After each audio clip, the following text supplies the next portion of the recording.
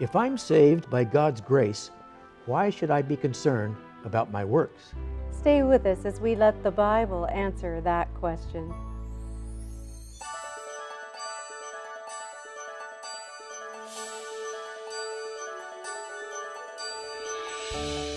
Greetings, dear friends. My name is Marvin Clark. And I'm Judy Clark. And together, we're going to look at a subject that I think you're going to enjoy. And that subject is Christian behavior. Christian behavior. When we talk about Christian behavior, probably, I think I'm safe in saying, Judy, that the average person, when they hear that term, they might have a little bit of fear, they might have a little bit of concern, because when we talk about behavior in the Christian life, none of us feels like we match up. That's true. But I have good news. The Bible has good news. We all match up if we're in Christ and He is in us. So hang on, there's good stuff ahead. There's a verse that I'd like to start with. It's 1 John chapter 1, verse 9. This is a beautiful verse. I like to call this verse a double barrel verse. The gospel is a double barrel gospel.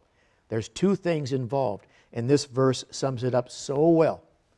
This is the one that says, if we confess our sins, He is faithful and He is just to forgive us our sins. And then there's a comma, because there's another thought coming. Most of us like to stop right there. We like the idea of being forgiven, and we are. We start with a clean slate when Jesus comes into our life. But there's another aspect of the gospel, and that is, and He's going to cleanse us from all unrighteousness. Now again, we all like the idea of a forgiving God, a God that justifies us. We're not so sure, though, about a God who wants to cleanse us and make us like Him in character. But that's equally good news. They go together, and don't let it bring any fear into your life at all. God gives us justification, which means forgiveness. He also gives us sanctification, which means cleansing. So He is both our Lord and our Savior. We all like the Savior part of Jesus, but remember, He is Lord of our life as well. And that's where obedience comes in. In Colossians chapter 3, verses 1 and on, let me share this with you from the words of Paul. Paul says, if you then be risen with Christ, seek those things which are above, where Christ sits on the right hand of God. Set your affection on things above, not on things on the earth. And that's the sanctification process. That's the cleansing process. For you are dead, and your life is hidden with Christ in God. Paul says we're dead to the things of this world, or we should be. That's where we're headed. And then when Christ, verse 4, who is our life, shall appear, then shall we also appear with Him in glory. So, verse 5, Colossians 3, verse 5. The first word is interesting. It says mortify. That means kill. Mortify, therefore, your members which are upon the earth. And now he lists those things that he wants us to mortify or kill. Here they are. He wants you to kill fornication, uncleanness, inordinate affection, evil concupiscence, covetousness, and idolatry. For which things' sake the wrath of God cometh on the children of disobedience, in the which we also walked some time back. Yes, we did, when we lived in those things. But now, things are different. Now, we also put off all of these things, like anger and wrath and malice and blasphemy and filthy communication. He says, put them out of your mouth. And don't lie to one another, seeing that you've put off the old man or the old woman with all of his deeds or her deeds. Now you've put on the new man or the new woman, which is renewed in knowledge after the image of Him that created us. Tall challenge. It could even be scary unless you realize how powerful God is and how the Holy Spirit can do all of these things in us and for us if we let Him. Judy, you've got a verse here. I think you've already turned to it. 2 Corinthians chapter 7, verse 1. Now, if you think you heard some heavy stuff so far, listen to this verse that Judy's going to read. Having therefore these promises, dearly beloved, let us cleanse ourselves from all filthiness of the flesh and spirit, perfecting holiness in the fear of God. It's a pretty high calling. I mean, it's a very high calling. And you're never going to do it. And Judy's never going to do it. And I'm never going to do it. Only by the grace of God can we come anywhere near that. Perfecting holiness in the fear or respect of God. But that's our goal. And let's don't ever say we can't achieve it. By His grace, it can happen. And by the grace of God, it will happen. Remember that popular saying that used to be, let go and let God? I've heard that. And that makes sense here because this can seem so overwhelming that some people may say, oh, I don't even know where to start because I know me and I know how I am. There's no way I'll achieve that ideal. And that's true, we can't. It's only with God in us can that occur. And thank you to the God of the universe who only lays on us one thing at a time. Because if we got hit with all the things that we were doing wrong, it would overwhelm us and we would give up. We would throw in the towel. But like you said, He just shares one new thing here and one new thing there. And by His grace, because we love Him, we say, okay, take it away. I don't want that anymore. Okay, that one too, take it away. I don't want it anymore. I want you instead. So most of us will die before that happens, where we perfect holiness in the fear of the Lord. We may die first. That's okay. It doesn't matter. He's taking us on a journey, and however far we get in that journey on this earth is okay.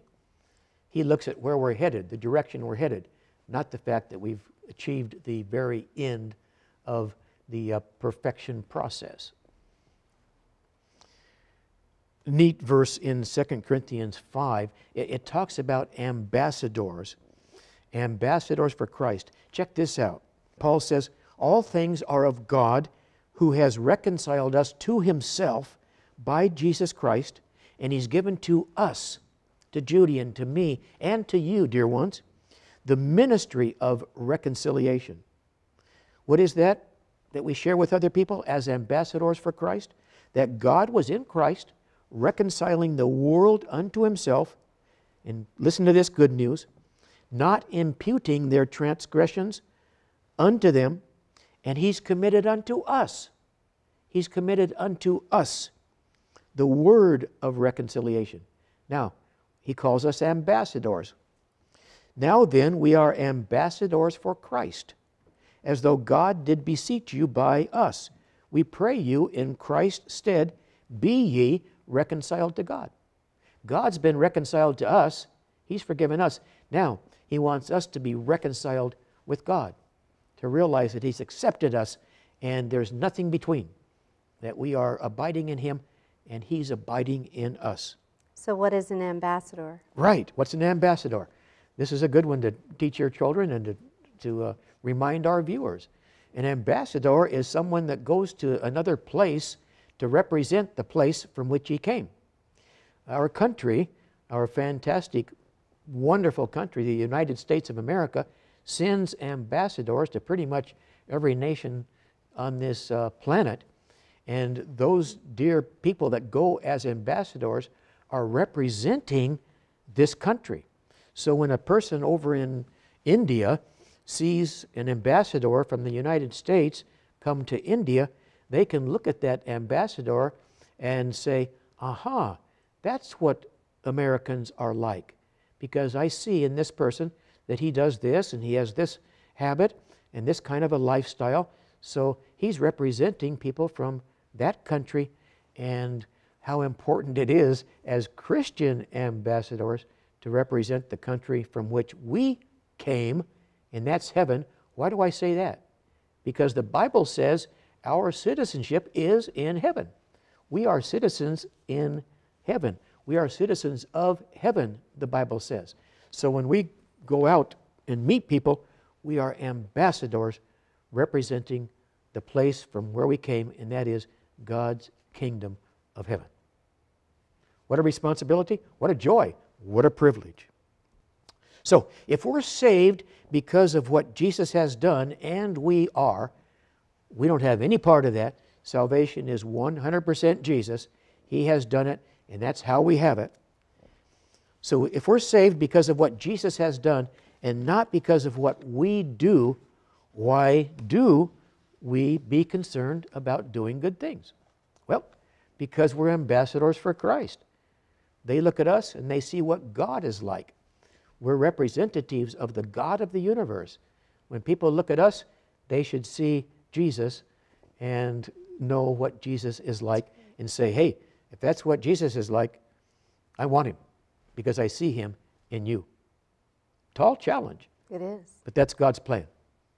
Let's take a look at some specific areas of life that God would have us attend to as his ambassadors.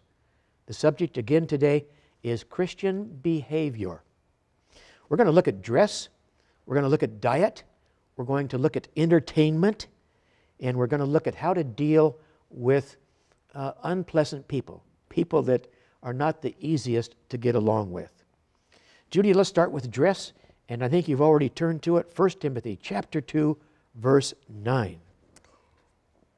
Women adorn themselves in modest apparel, with shamefacedness and sobriety, not with broided hair, or gold, or pearls, or costly array. God is asking the women, and men can certainly be in this as well, but he's asking specifically women here to dress modestly. In the King James, it used the word modest. Ladies, dress modestly. And it mentioned the braiding of hair. And that's not just braiding hair. That's okay to do that. But they were putting strips of gold and strips of silver within the braid. And the only reason that somebody would do that is to say, hey, look at me. You know, look at me. Well, God doesn't want us to dress in such a way or even act in such a way that we're calling attention to ourselves. He wants us to dress and act in such a way that it would direct people's attention to him and to his Father. So he says, ladies, dressed modestly. And I think that's what's so appropriate, what you just said, Marvin, is that when women are approached with this, it's so easy to become defensive. You know, who are you to tell me how to dress? Yeah. You know, and why would God be concerned how I dress? You know, I need freedom of choice and expression. God doesn't take away our freedom. He doesn't take away the freedom of choice. But the more we love him, the more we want to reflect him. And by doing that, we understand where that middle ground is, where the attention isn't about us and how we are perceived, but it's more about whom we represent. And that is the message that we portray. And that only comes as we grow in him. And he, through the Holy Spirit, helps give us the peace in our dress to know when we feel comfortable and happy and feel beautiful and feel like we can exemplify the God whom we love and serve. And it doesn't become about showing or showcasing ourselves to gain attention. Well said. In fact, better than I could say it, because I was tempted when I knew what the subject was today to get into some specifics, and I'll just barely get into not even specifics. It would be very easy for me to do that because as a man, Judy, as you well know, you've lived with this guy for 35 years, I guess it's been now. So as a man, you know, and many of our viewers already know, that men, how can I say it without just saying it this way? Men are turned on by what they see. All right? We are visual. We're turned on by what we see. Women are turned on by what they experience. So, when any man sees a woman that is dressed I'll just say provocatively, it is a real challenge for that Christian man to keep his mind centered and focused on spiritual things. Are you with me? Yes, I am. Okay. But I also understand, too, that sometimes women are craving that attention because they don't get it in any other way, and so they feel that that is necessary. When we find peace and connection with Christ first, then that healing process happens in such a way that we don't need to dress in a way that gains an attention that we're really not craving. And so it's a step-by-step process, this Christian walk. And it infiltrates all areas of our life, and I believe that's what we're trying to say here, is that as you grow in Christ through His Holy Spirit, these things all get worked out in our lives if we put Him first. And that's where we need to be. And that will cover the need that may occur in the sense that you've got to dress in a certain way to gain the attention you feel so hungry for. And then when you get it, it's like, no, that's not what I wanted. What are you thinking, you know? And then, you know, miscommunications occur and whatever. And so it's a tough line, and especially when you're raising teenage children. You have a teenage daughter, and you know, the dads want to protect the daughter, and the moms are in between trying to help balance how the child should dress. And so it becomes quite a heated thing. The peer pressure gets in there. It does. And it's where our focus is. Magazines, TV, others, where's our focus? And that is such an influential way to steer us in an out of balance form or fashion, is that if we stay in God's Word, we'll find the balance. Okay. But if we go to the outside, then we start swerving out of balance. Thank you for softening the blow there, because I needed that. I did say men are turned on by what they see. We are visual, that's true. Women are turned on by what they experience. When I am nice to Judy and respect her and open the car door for her and bring her flowers and do the dishes when they're stacked up in the kitchen, these things a female would respond to. So men and women are different, and Judy just expressed it so well there in a nice, positive way that kept me out of trouble. All right. By the way, Judy, I have friends that will not even go to the beach during the summertime because they want to keep their mind on Jesus. And maybe I don't need to say any more about that. Our viewers probably understand what I'm saying. All right. Let's leave dress while I'm still in one piece and go to diet. All right. Here we go to diet. 1 Corinthians chapter 6, 19 and 20. Here's what he says. What? Question mark. What? Don't you know that your body is the temple of the Holy Ghost, which is in you, which you have of God, and you are not your own? We don't belong to ourselves. Somebody redeemed us. Somebody bought us back. We don't belong to ourselves because we were bought with a price. 1 Corinthians 6, verse 20. We were bought with a price. Therefore, glorify God in your body and in your spirit, which are God's, not our own. We belong to Him. So, garbage in, garbage out. Junk food in, junkie out. There's a very close connection, a huge close connection between the physical and mental and spiritual elements of our being. Those three things are so closely connected. When one is out of whack or out of balance, the other two are not functioning in balance either. That's why it's important to take care of our physical well-being, because it affects our mental well-being and our spiritual well-being as well. Now, remember back, Judy, we were first married and we had a guest coming over to our house. I refer to the guest as kind of a hippie. She dressed like a hippie and spoke like a hippie and just was kind of the hippie kind of a person back in the 70s. And sure enough, we had her come over as a guest, and she was extremely into healthful living. So bad that, what did she do to you when she walked in the house? Oh, gave me a whole list of a checklist of items that if it was in the food, was there milk, egg, cheese, salt, sodium, gluten, I mean, all kinds of stuff. And I just stood there shocked. I bet. Because it was like, I don't know. Sugar, MSG, Yes. preservatives, pepper, and saccharin. And that's just a few of the ones I remembered. And she was asking you, was any of that in the food that you prepared for the supper? And I wanted to leave. I bet. You couldn't I was wait just to get out of there. newly a brand new bride and a cook, Right. and then I meet up with this, and I was feeling very intimidated because I wanted to, of course, you know, be and feel successful as a cook and presenting to a guest, and then I felt like, oh, the wind was knocked out. I guess it was. So after we had that long list of no-nos, and realizing that there was probably some of those no-nos in the supper that you had prepared, I said, what in the world do we do? How do we handle the situation? She was a relative. She was like a cousin of mine.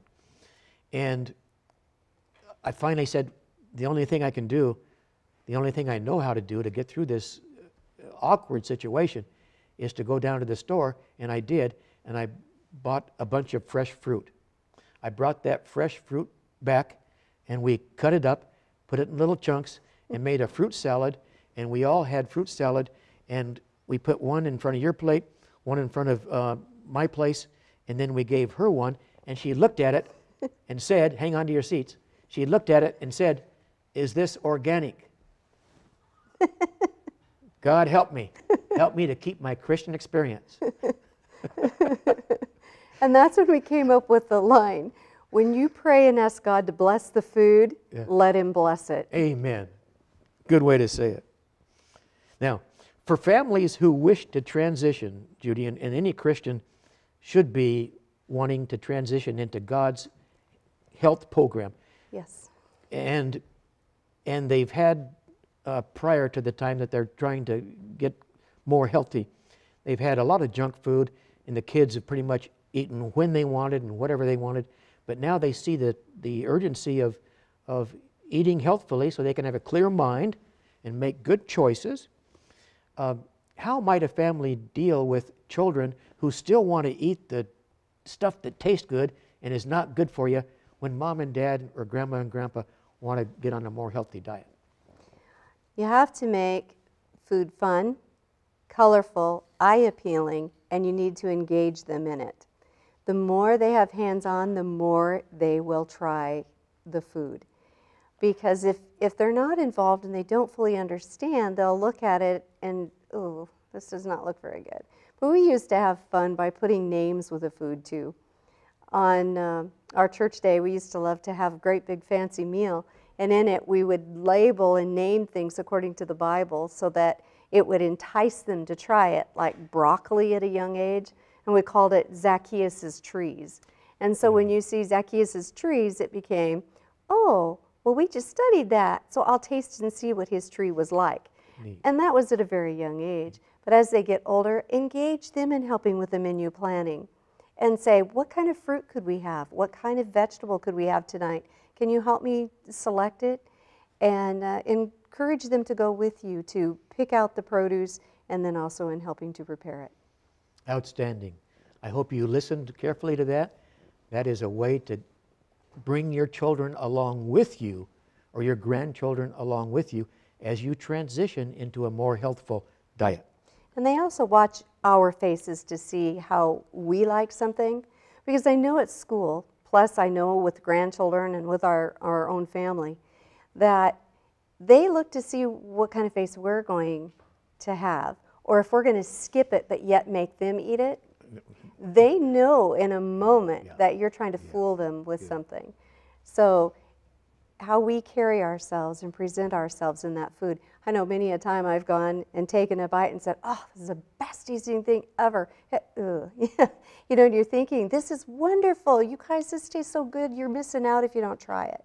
Oh, that's okay. I'll eat yours. Well, you know what that does. They want to get involved, and then they'll take a taste to see if what you're saying is true. Little trick there. Good for you. Let's jump to entertainment. Boy, this is a wide field, and to zero in on what is healthy entertainment and what is not is a real challenge. But 2 Corinthians 3:18 essentially says, 2 Corinthians 3:18 says, by beholding you become changed. So when I talk to youth groups and tell the kids, if you guys are watching the shoot-'em-ups on television and you're playing those violent video games, guess what? That's what you will eventually become. Because what you see, what you hear, what you touch, what you experience is what you are or soon will be. So, be careful what you see. Be careful what you do. The last one we want to look at is how to deal with not so nice people. Here's what the Bible says, Romans 12:18. If it be possible, as much as liveth in you, live peaceably with all men. Dearly beloved, avenge not yourselves, but rather give place unto wrath. For it is written, vengeance is mine, God says, I will repay, saith the Lord. So, if your enemy is hungry, feed him. If he's thirsty, give him water to drink. For in so doing, you'll heap coals of fire on his head. And don't be overcome by evil, but overcome evil with good. You know what those coals of fire on the person's head is? No. It's guilt. You'll make them feel guilty because you didn't treat them like they treated you. You were nice when they were mean. So when I get yelled at and ripped apart by someone, I don't try to defend myself. I let my character defend me. All right? You've heard that it's been said, you'll love your neighbor and you'll hate your enemy. But I say to you, Jesus says, love your enemies and bless them that curse you. Do good to them that hate you, and pray for those people that despitefully use you and persecute you. This is all, dear people, in the Bible.